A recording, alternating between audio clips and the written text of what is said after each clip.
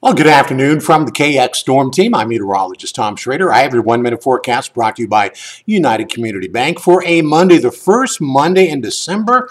And boy, we're really lucking out because quite often when we get these winter storms, it gets crazy cold right after it. That did not happen this time.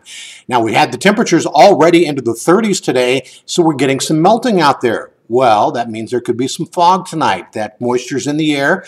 The air is going to get colder. It's not going to be able to hold it. There's going to be some at least patchy fog. And then here we are tonight at 7 o'clock, breezy west wind, especially in southwestern North Dakota. And then throughout the morning, looks like we'll be partly cloudy. Again, could be some patchy fog to start the day. And then by 12 noon, we continue with that west wind. Again, that's not out of the north, so we're not going to be very cold tomorrow.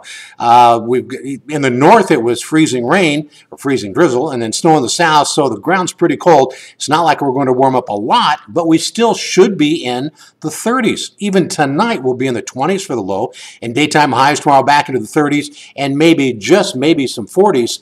So if you'd like to stay up to date with the latest weather, well, get the KX Storm Team weather app or check us out at kxnet.com.